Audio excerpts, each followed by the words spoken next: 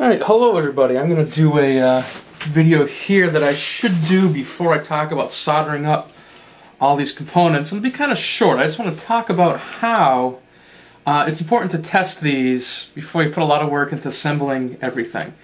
And the reason is I purchased these switches a long time ago. I purchased them probably going on 10 years ago at this point from my last layout that I was in the process of building before I left the hobby for a while because I was in college and I needed more time to do other things. And the reason I do this, I have a different way of wiring a switch machine than a lot of people do, and actually I'll show that to you. Rather than having a momentary contact throw switch, I use two momentary contact switches. And I wired one of these up and tested it to see if I remember how to do it. And somewhere along the soldering process, I don't know if I toasted the switch, which is a possibility that I burned one of these up, or if the switch was bad in the first place. And I bought these from sort of a discount sort of electronic supplier. I don't even remember the name of it. I just remember these were extremely inexpensive. So I don't know if they're good or bad. So I have some test leads that I made myself with some alligator clips I get at Radio Shack. I don't buy a lot of electronics at Radio Shack because they are kind of expensive. And I have here this, my power supply here that I'm going to use on the layout later on. And I have that hooked up to the AC terminals here, and a voltmeter. So here's how we're going to check a switch. This will be one of my control switches for going to cab A or cab B. So what I'm going to do is hook this lead up here in the middle, make sure it's not touching either other terminal. I'll switch it to on. Get my probe here and just touch it and see if I get a reading. I don't there, but I should here. And I do, 17 volts, 17.5 volts. I'll flip the switch the other way. 17.5 volts. So I know this switch here is good. So I'm going to put that aside. Make a palette here. You can see my dirty, messy table of wires here, but there is a method to my madness. I am working out of my basement here, so. Actually, I do photography, film photography as another hobby, and you might see some of that later on. And I've developed film and mixed chemicals on this table over the years, and they've sort of become stained here. So this is a momentary contact switch, and it's going to off. It's normally off. So I'm going to touch here, and I should get 0 for my reading. And I'll hold the switch down and touch here, and I should get 17.5 volts, and I do. So I know that this switch is good. Now, I'm not sure which one of these I toasted. I think it was, or is toasted. I think it was this one here. And I'll hook the alligator clip up.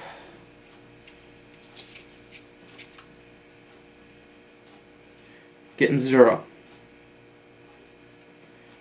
That's the bad one. I'm going to throw that out. Watch as I throw this on the floor. Okay. So let's do another one here. I'll test this one here. Hook that up. I should get 0. Press the button in.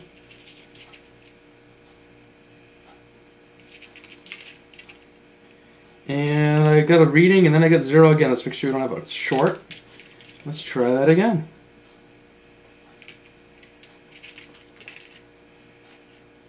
Alright. This one appears to be dead. I'm looking at it. It looks like it's in good shape. The other one looked like it melted a little bit here. I'm going to put this aside, and I'll try it on the leads at the bottom after. And I don't want to have you sit here watching me do a whole bunch of testing here. So I can go through testing all these switches, and then I'll come back in a little bit and I'll show you how I wire up one of these machines here, so that my video is more than a couple minutes long. Okay, so I tested all those switches, and all the actual toggle switches worked good, and most of the momentary contact switches worked. But I don't think I toasted one of these when I was soldering it before, because these are dead, but so are these here. So I think it's because I had cheap switches sitting in my basement for 10 years, and they got corroded and what have you. I'm not quite sure. I'll have to get some more switches here, and I should mention real quick, there's two types of momentary contact switches. Normally closed and normally open. You need switches that are normally open, meaning that they're usually off, and when you press the button in is when they turn on. If you had it the other way around, that when you press the button that turns the power off, you'd burn out your switch machines. And I used the solenoid switch machines, and actually when I designed my layout, I wasn't going to have switch machines. I was going to actually switch by hand using Caboose Industry ground throws because they're a little bit cheaper. They're about $6 or so, and a 2-foot by 4-foot layout small enough that I could reach all the switches.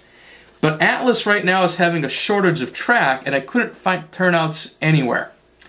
And I actually had to buy turnouts from 4 or 5 different. I needed 9 turnouts for the layout, and I had to buy them from 4 different places. I'm thinking about this in my head. Just hard to find. And the last place I was, they only had switch machines with the remote. And I don't like the above ground remote switch and N scale because it's very long and very unprototypical. But I found under the table switch machines at modeltrainstuff.com for about $6 a piece.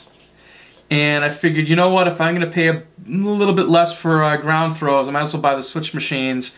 And on the lower levels of my layout where these will reach, I thought to myself, I might as well use switch machines. They are a little handier, you can control from your turnout. And the Atlas switch, or turnout switch, is a double pole, double throw, momentary contact switch. I think they work fine, they're great, they're a little bit expensive, and I don't mind soldering these up. And I'm going to show you how I use 2 momentary contact switches instead. And you notice I have things color-coded. So in the middle of one of these solenoid switch machines, I have a white wire, and every center will have a white wire going to it. Over here, I have a yellow and a green wire, and a blue and a green wire.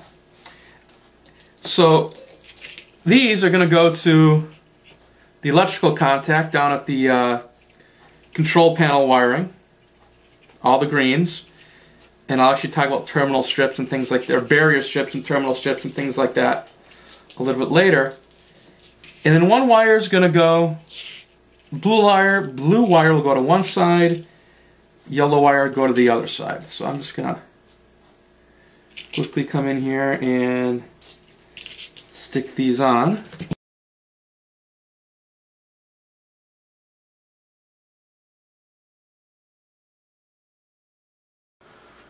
Okay, I'm back with the correct size screwdriver here. A little bit smaller here, and I got this terminal here, and now I got to put the blue wire on. Actually, I tell people all the time at work, a demo where everything goes well is no fun to watch. So you get to watch my mistakes as well as my triumphs here.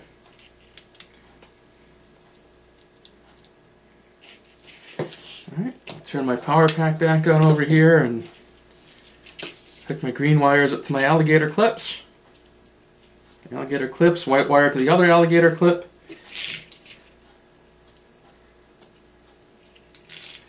And how's everything looking? We're looking good.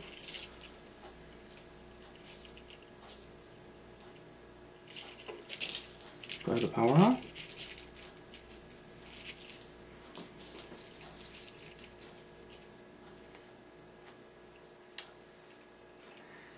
Alright guys, remember I mentioned that everything's doing good. I'm looking over at my table, and these were the 2 bad connections, and I get the 2 good switches sitting over here. So we're going to probably edit out a whole chunk of this video.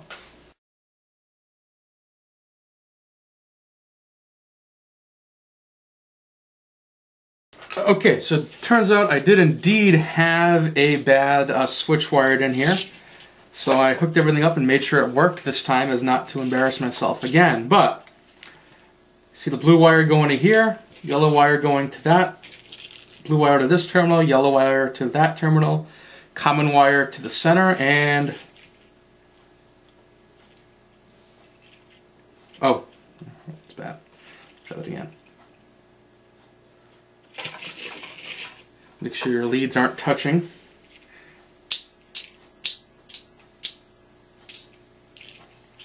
So there you go.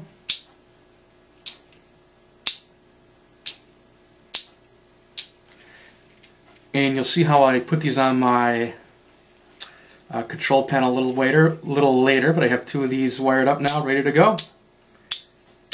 And you'll see more of this a little later on, but that's how I wire one of these solenoid switch machines. And I actually know that, say, that the tortoise switch machines work a little bit differently. Some of the other machines work a little differently. But also make sure these are momentary contact switches that are normally off, not normally on, or you'll burn the solenoid out inside of here.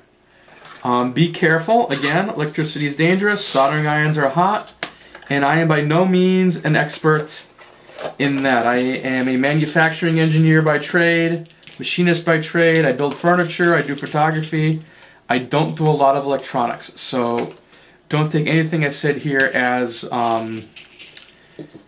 the golden rule. Alright, thank you very much for watching this video. I hope I answered some questions and showed you some neat things and some things you might not have thought of before.